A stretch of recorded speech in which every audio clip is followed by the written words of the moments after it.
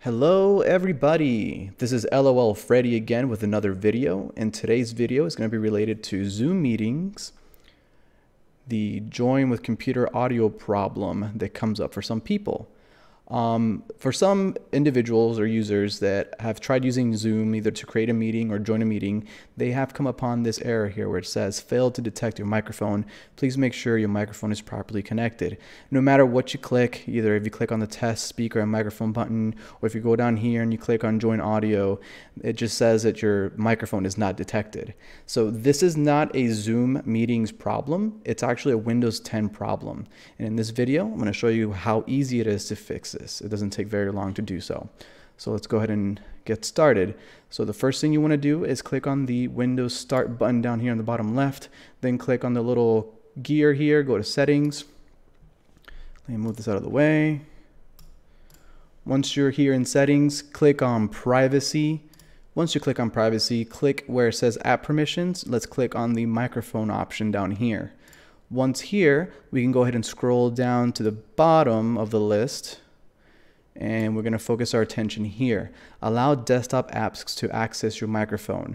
So in your case, this will be checked off. Right now in my case, it's on, so I can use my recording software so I can make this video and use the microphone to talk to you guys. But if you're having that Zoom problem, this will be set to off. Make sure you click on. It's going to give Windows 10 the permission needed to allow Zoom meetings to use your microphone. Once that's done, what you can do is basically close out of Zoom, close it out, then just go ahead and click on New Meeting or Join. And once the setting is checked to on, just click on Join with Computer Audio.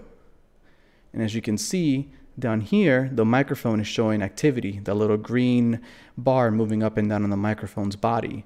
That's a good sign. That means that Microsoft is allowing, or Windows 10 is allowing your microphone to go through to Zoom.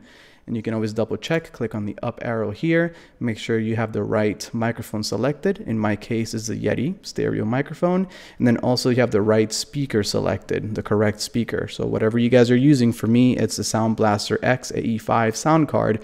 For most people, it will be Realtek or something similar.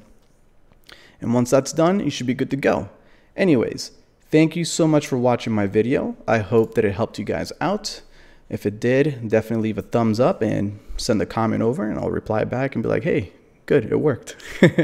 But yeah, I hope this helps, and I hope you guys can go and be productive and use your Zoom meetings program on Windows 10 without any further issues, okay? Thank you for watching. You guys have a great day, and be cool. Bye.